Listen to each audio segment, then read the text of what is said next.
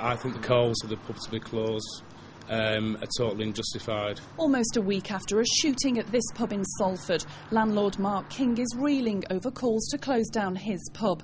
A local councillor says it's a hotbed for trouble and should close like Salford's Brass Handles pub, where 2 men died during a gangland shootout 2 years ago. We need to stand up and say enough is enough. We've got to make a stand, and I honestly think that this pub needs to be closed. But contrary to reports, Mark says the shooting happened outside and the victim simply ran into his pub for cover. He ran back into the pub, picked up a bar stool, went back out with the bar stool, hoping to use that as a weapon. It was on when the gentleman ran back into the pub to get the bar stool that another shot was fired that went through the bottom of the door. A wood splinter flew off and hit one of our customers in the foot. The Dog Partridge pub in Salford does have a bad reputation, but Mark's a fairly new landlord here and things were going well.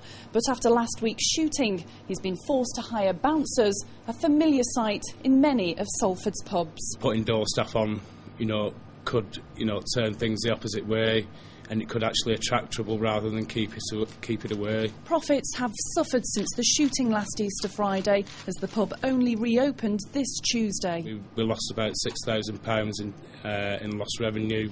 The police have given this pub the all clear to remain open, but no doubt customers will be worried about their safety here, putting this business at risk of financial ruin. Beverly Walkden for Channel M News.